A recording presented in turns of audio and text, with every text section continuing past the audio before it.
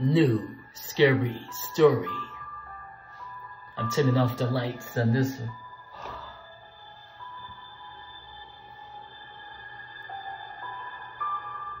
That's what it looks like. These pictures I put together for the washing machine and dryer.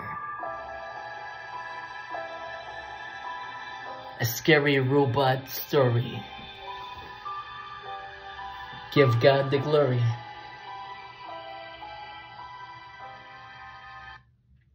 Okay. It says, new scary robot story. It's called The Washing Machine and Dryer. Part 1. Introduction. I always give Jesus Christ the glory for my creative mind. This original movie takes place in New Mexico. Maybe somewhere like Albuquerque. Chris and Cindy had been married for 7 months. They were happy and love, but very depressed. Because they had so much debt, you know, credit cards and other things they had to pay down, but it was so much on them financially. One day, Chris tells his wife that he would get a loan big enough to pay off all their bills. Cindy likes the idea, and they go to a cash store, but they don't know that the owners of the building is secretly connected to criminals. Yeah, so there's bad guys who are affiliated with this store. Could be drug dealers and other type of folks that you don't want to be friends with. Trust me. Mr. Rocks, the supervisor, gives the two lovers an offer they can't refuse. He agrees to give them $10,000 right away if they could pay it back in 2 years, with a minimum monthly fee of $417. Everything was fine at first. Chris was reliable and always took care of the bills. You could count on him. He was never late on payments or nothing. January to December was a long time, but Chris got extra hours on his job to help out. Yeah, thanks to God. Mr. Rock started to get impatient. These people are taking too long on my money. I want it now.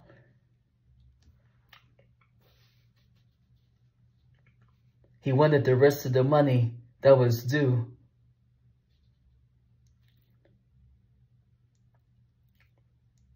Yep, Mr. Rock started to get impatient the following year. So the next year, as things start to slim down, oh well. But it's not the married couple's fault. They're trying their best to get the dough. Chris and Cindy made excuses, but true excuses. You know, they needed more time. They don't have much. They were lucky to get extra hours from their jobs. And that still wasn't enough for Mr. Rocks. He's no good. A jerk.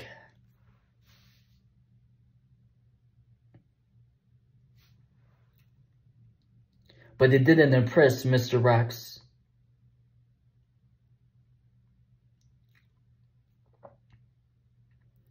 Yeah, because Chris and Cindy, they told him they needed 3 more months. Plus, it was too early on the agreement that was made. And Mr. Rocks told him he was sorry for rushing, but he promised his new girlfriend a vacation to Hawaii. And he wanted cash right away. Chris and Cindy gave what they could, but it didn't impress Mr. Rocks that much, so he tells them if they don't give him the money soon, that they will be in trouble. He's bluffing, but he'll do something to get under their skin. Mr. Rocks has some young man follow Chris and Cindy to their house and kill them. It backfires. It don't go as planned because Chris was able to protect his beautiful wife from the bad guys and beat them up instead. So these guys got their guns. They're going after the two lovers, but Chris sees them and takes them out instead. Yep. Mr. Rocks found out about it and he's mad. My boys weren't able to kill those idiots. Man, darn. That's what he's thinking, you know? Well, it's too bad.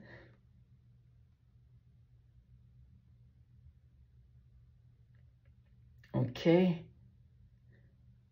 Mr. Rocks showed his true colors, but he pretends that Chris is his friend.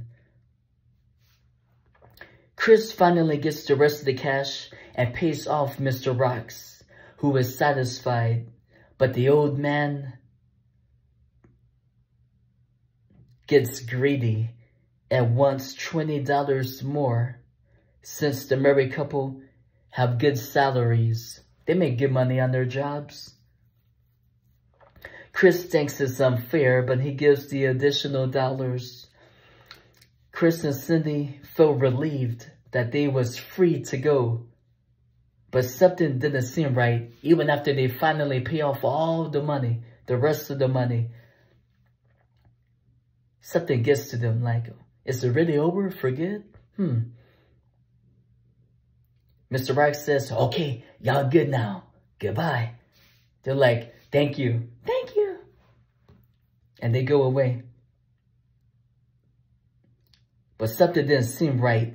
Later that night, an unknown car stalks them on the road.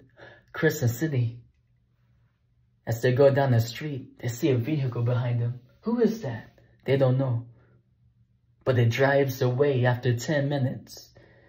Chris and Cindy sleeps in a motel. They decide not to go to their house, but go to a motel just to be safe.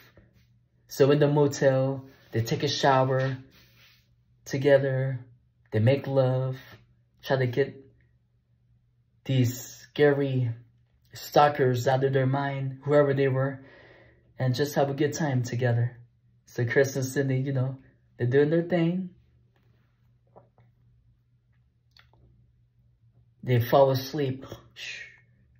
But someone gets to the motel, sneaks in their room, and murders them.